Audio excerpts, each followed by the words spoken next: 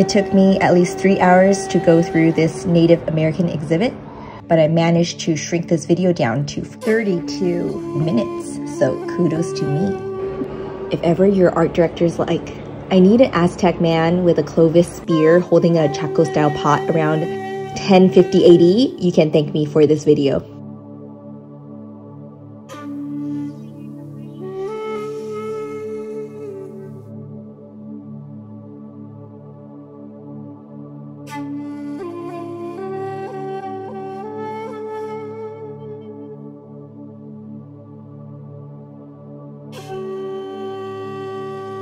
Apparently there were 2 types of spear points.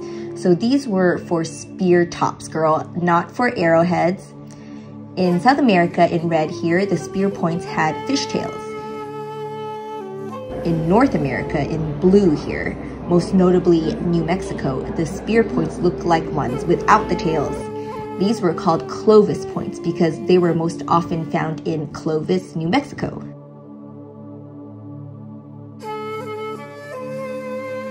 So these are 3 animals found as fossils with Clovis points in them. These are the Western horse, different from the European horse that were carried over to America in the 1500s. They look more donkey-like.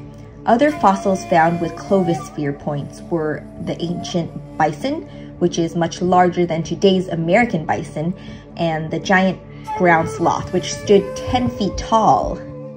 Clovis points were found with the American mastodon, which is a smaller version of a mammoth, and the woolly mammoth, which could be 14 feet tall at the shoulder. A significant difference between the American mastodon to the left versus the woolly mammoth on the right was the mastodon had these chunky grills, while the woolly mammoth had these frilly teeth on the right. This Clovis spear was found in Kimmswick, Missouri, and in the center here, this mastodon tooth, and to the right, the mammoth tooth were both found in Illinois. This was a mammoth tusk found in Russia and said to be 1.8 million to 10,000 years ago. I think I believe in the biblical age of the earth being only 6,000 years old, but meh. Here is an illustration of a whole town of Native Americans taking out a mastodon or mammoth. Take out the carcass and turn it into elephant jerky. I have no excuse sometimes. Do I need a child to make it legit that I'm touching everything in this museum? Anyway, these phones are super informative.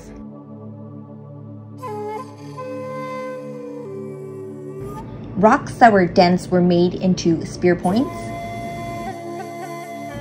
Flexible and strong plant fibers were made into baskets, ropes, and clothes. Glossy shells were made into fish hooks, spoons, and jewelry.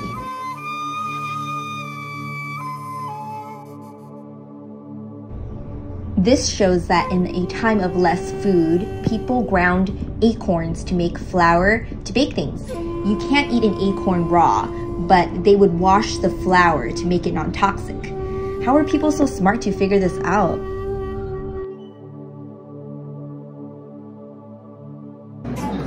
More than 10,000 years ago, ancient people settled near the southern coast of what is now called California. Here they survived on a large variety of wild plants. The blow-ins use different types of rocks as different grades to make different grades of cornmeal. 1 hour of doing this only made around 3 cups of cornmeal. So lucky I can just go to Sprouts for cornmeal. Which is exactly what I did to make this cornbread.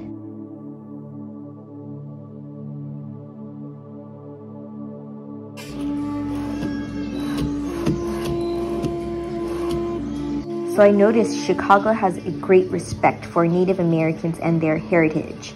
There are signs in a lot of the exhibit that show when something has been taken out of a shelf for sacred reasons. These are stone malls from AD 800 to 1600 used by Puebloans in Arizona. My only frame of reference for this is when Pocahontas's other man, Kocoum, hits John Smith with a stone maul. Yep, I googled Pocahontas' other man to research this. Side note, in my 30s, I think I would definitely choose Kocoum over John Smith. Stability, for one, family dynamics, probably rich with organic salmon with real omega-3s. Anyway, I digress. I had to record the entire pottery room because Jay is such a pottery fanatic. So Jay Chan, here's your segment.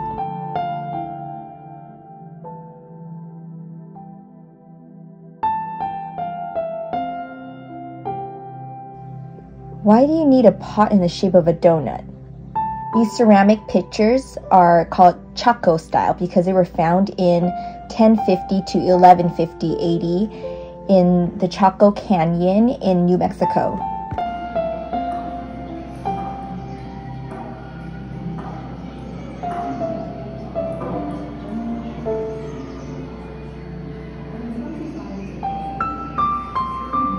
This is a ceramic canteen in the Cibola or Tularosa style. It's curvilinear, and it was created in AD 1100 to 1200 in Arizona.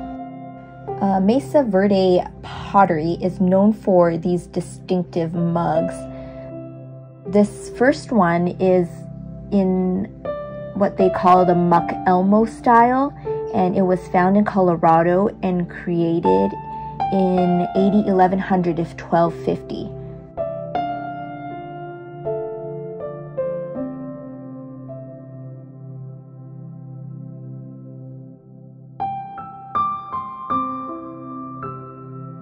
Is a Tumbaga figurine found in Cundinamarca, Colombia, and created in AD 800 to 1600.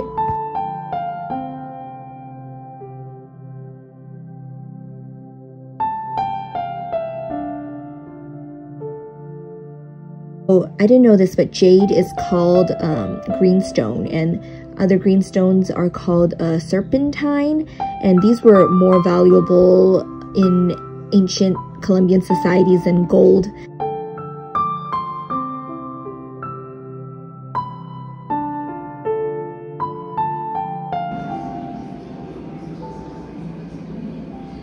Redstone was a sign of rank, so Tairona leaders, they would show their authority by trading or giving away redstone and greenstone beads.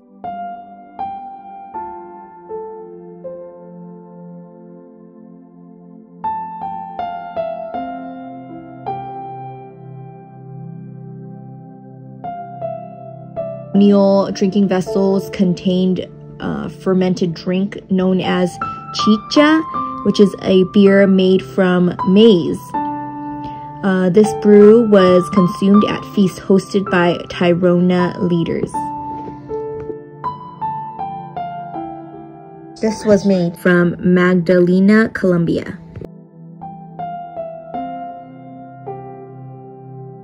I think this chart is so fascinating because it just shows what was going on around 200 BC to 8500. For example, the bottom left, it says the Nazca Society on the Peruvian coast created the Nazca lines, which were these large geometric and animal shapes on the land. And at the same time, to the right, it shows in the Eastern Hemisphere, it shows that the Jewish rebellions against Rome had failed, leading to the flight of the Jews from Judea, which was like the Jewish diaspora. And it's just fascinating to me because I'm looking at like the verses that Jesus talked about, like Mark 13:14 and Matthew 24:15, which refers to the abomination of desolation, which is the sign that would serve as a warning to flee Judea immediately. And this is when I think in 70 AD the Romans destroyed the temple in Jerusalem, and all the Jews were fleeing. But again, I digress. These are the period of the Hopewell Indians, and this is a helmet shell from Hopewell in Ohio in AD 100 to 400.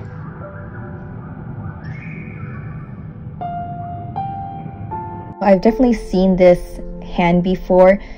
These are the Hopewell Indians. They would take the mica, M-I-C-A, from the mountains in western North Carolina and eastern Tennessee, and they would slice the mica into these sheets that artisans can form into different shapes. So these are gigantic earrings called ear spools that Hopewell men and women wore, and they would actually have to cut their earlobes to wear them. But they were also probably more symbolic than just fashion. They represented east, west, north, and south.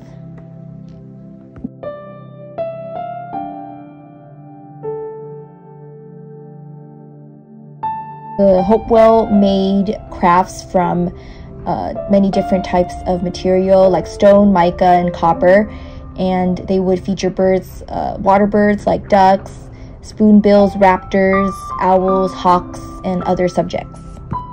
This is a copper and bone panpipes made by the Hopewell.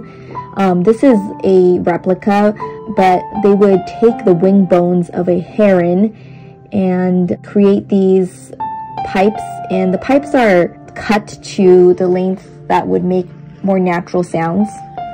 Also a replica of a copper and wood headdress made by the Hopewell in Ohio in AD 100 to 400. When archaeologists first excavated this headdress, it was found flattened because the earth crushed it. This is a ceramic urn made by the Zapotec in Oaxaca State, Mexico. These are also from Oaxaca State, Mexico, created by the Zapotec in AD 200 to 800. And they are a figurine and a figurine mold. Mayans, this was a ceramic figurine of a Maya ball player in Chiapas State, Mexico in AD 250 to 900. A green stone necklace made by the Mayans in AD 250 to 900, found in the Cayo district in Belize. These are ceramic vessels showing Mayan leaders from 250 to 900 AD. I think the left one is from the Chiquimula department in Guatemala, and the right one is from the Orange Walk district in Belize. It says in Maya religious beliefs, the gods needed to be fed with blood, just as children needed to be fed with milk.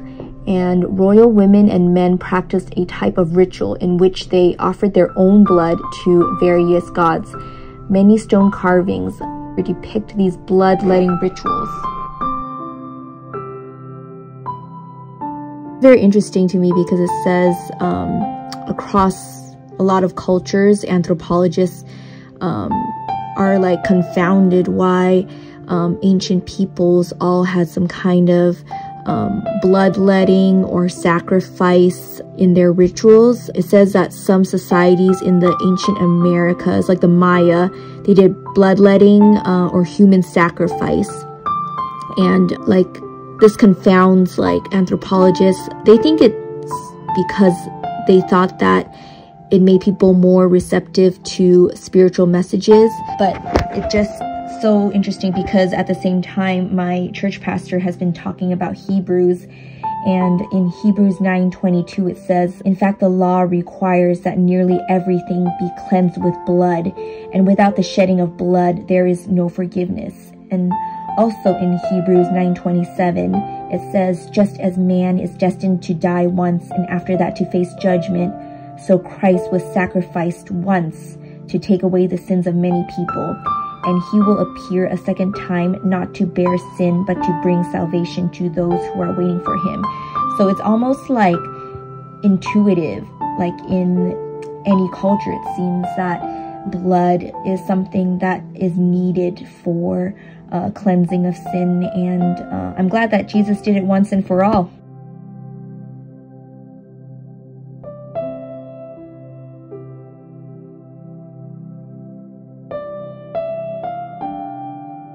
This is an obsidian axe created by the Mayans in AD 250 to 900 in the Orange Walk district of Belize.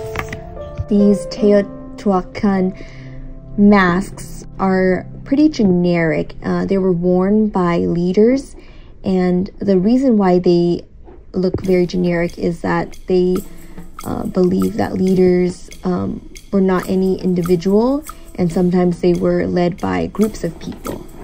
Teotihuacan is that large pyramidic structure with different architectural complexes around it northeast of Mexico City. It links the Temple of Quetzalcoatl, the Pyramid of the Moon, and the Pyramid of the Sun.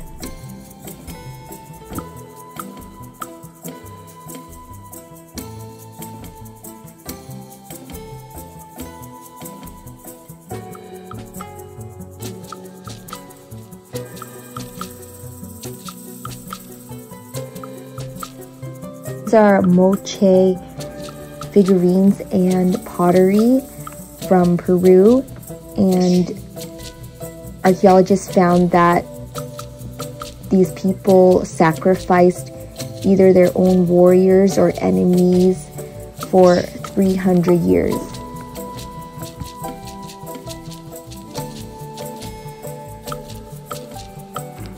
They were offered at the Huaca de la Luna, or Temple of the Moon.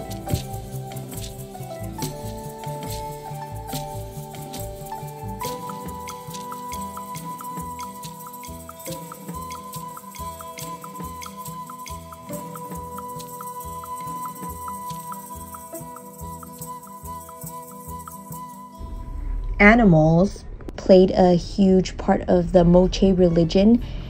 This particular one is a ceramic vessel of a feline in AD 100 to 800, found in the Ancash region of Peru. The Moche people of Peru grew a variety of crops like corn, squash, peanuts, and potatoes. We are onto the Wari people, which were the people of the Central Highlands of Peru between AD 500 and 1000. They expanded their homeland in the mountains by conquering neighboring groups and forming alliances, and they brought other ethnic groups under their rule and became an empire, which is the first in the Andes. These are ceramic vessels from the Nazca from 100 BC to 8300. They populated the Ica region of Peru. This is a comparison of Wari and Nazca pottery. This is when the Nazca came into conflict with the Wari. The pottery started looking kind of similar, but as you can see in the pottery to the right, there's dismembered body parts from the warring between the two nations.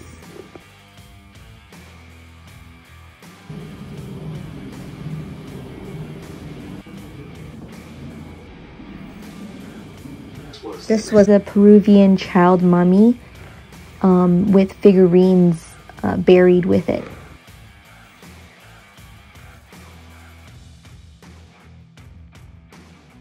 Tenochtitlan is a city which was the capital of the Aztec Empire and a wonder of the ancient world.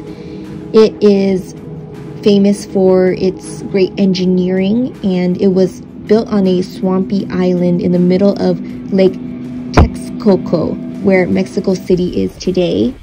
Tenochtitlan was the center of Aztec political power and a hub where rulers managed the empire. They amassed vast wealth through taxes.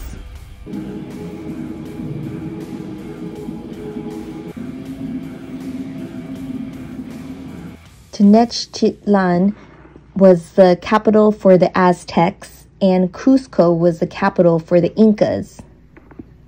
These are vessels from the Incan Empire. These are copper and stone weapons from the Incans in the Cusco region of Peru from AD 1400 to 1532. Stone llamas from the Incans from 1400 to 1532 AD. On the hillside above Huánuco Pampa are hundreds of colca, which are buildings that stored food. Round colca held maize and square colca held potatoes, and ventilation shafts kept the food from spoiling. This image was created by Aztec scribes working with Spanish clerics after the conquest, and it shows Aztec people suffering from smallpox that was transmitted by Europeans. Smallpox wiped out whole communities and devastated America.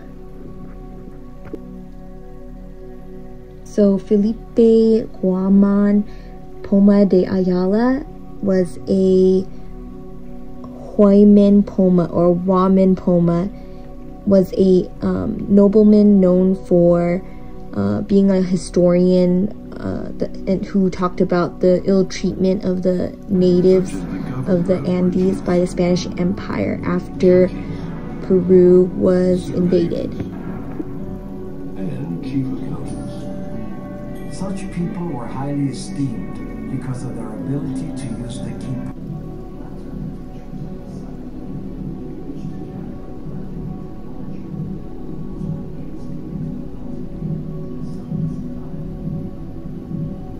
So a Cheyenne artist of the Great Plains painted this buffalo hide painting showing the warfare between the Cheyenne people and the Europeans, and this type of warfare continued for over 400 years.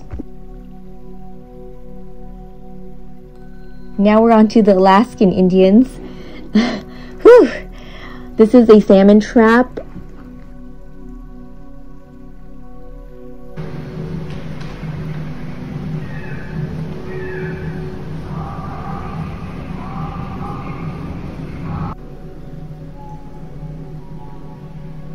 Top here is a model umyak, and it is made out of bone and lashed with sinew. Walrus hides were used to cover these type of boats, and this is from South Greenland. The bottom is another model umyak, which is used by Eskimos in many parts of the Arctic for whale hunting and long-distance travel, and this was in North Greenland. This is a sled created by the river people of southwestern Alaska in the lower Yukon River. Oh, this was a sled dog. These are waterproof sealskin boots from the Kocoum Sound in Alaska.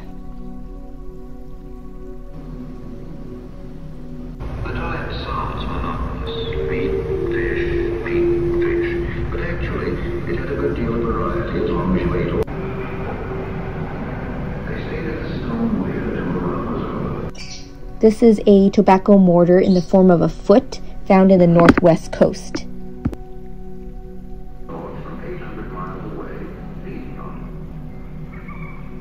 This is a chief's coat with ermine skins, a cloth backing, and beadwork with a raven design worn at potlatches. And this is from my favorite Indians, the Haida. These are masks made by the Kwakiutl of the central northwest coast, and these are really large masks. They have movable jaws and other parts, and strong three-dimensional carving. Kwakiutl were proficient in making transformation masks. They were dark green or had blue painting around the eyes and over the nose, usually indicating that they were from this people.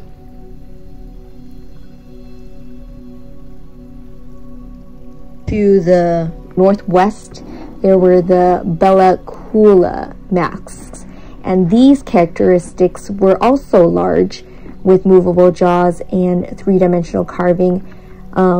The Bella Coola masks are hemispherical with large lips and no chin.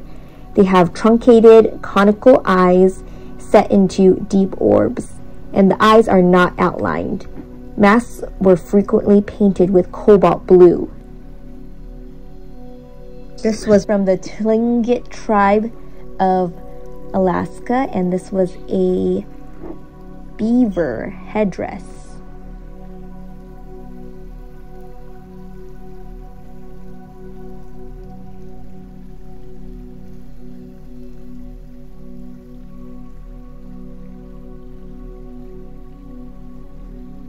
So this was a house post that belonged to a woman in the eagle phratry, and it shows an eagle above a beaver. It was created in 1862 by the Haida.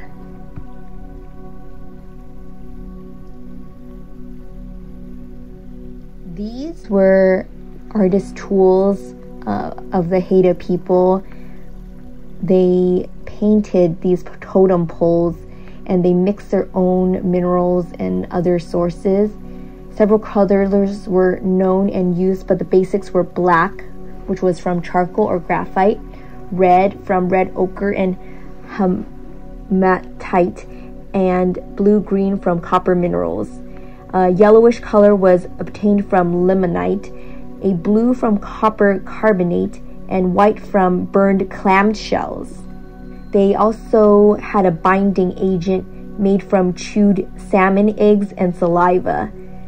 A stone palette, often with compartments for each color, held the paint. I love the story of this house post or totem pole. It was carved in honor of Shayus, which is featured on top, and his brother Wakaninish III, who's featured below. So Shayus was a chief, and he gave 40 potlatches. When the amount Shayus was planning to give was known, all the guests stretched out their tongues in amazement, as is shown by the top figure of this pole. So the brother, who's at the bottom, was expected to be a great whaler, and is shown with a Kwakiutl, which is a supernatural animal of Wakaninish II, in his mouth. This charm, however, had no effect on Wakaninish, who became a Christian and acquired the name of Joseph. And Joseph later sold these poles to the Field Museum here in Chicago in 1904. I love the Haida because I think I once did a little diorama with clay, little Indians in grade school.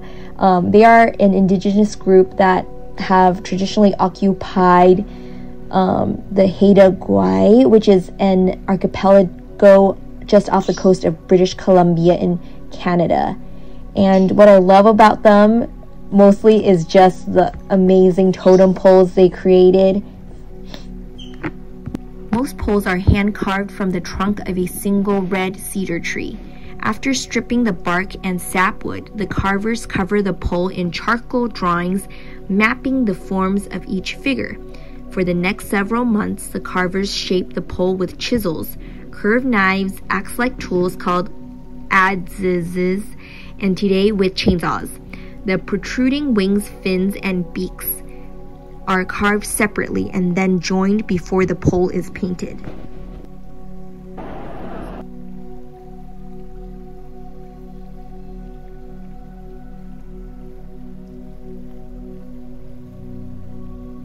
Totem poles like these made by the Haida was a symbol of the owner's wealth and status.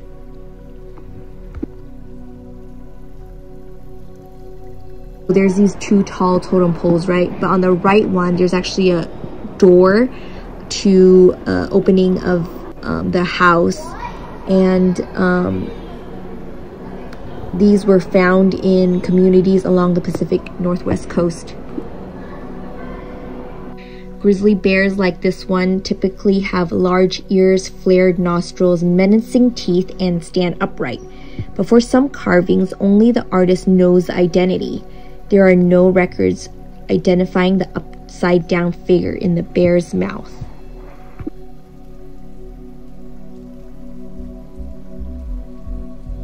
So I hope you enjoyed my tour of the Native American history in the Field Museum.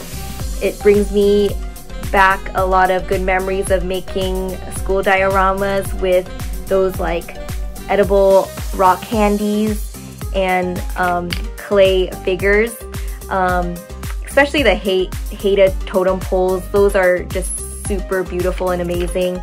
So I hope you enjoyed this just in the time for Thanksgiving and being thankful for just the place we live in, and just recognizing the part of the world that we're covering and taking over from Native Americans who really deserved a better history, you know. So anyway, have a good week, guys. Bye.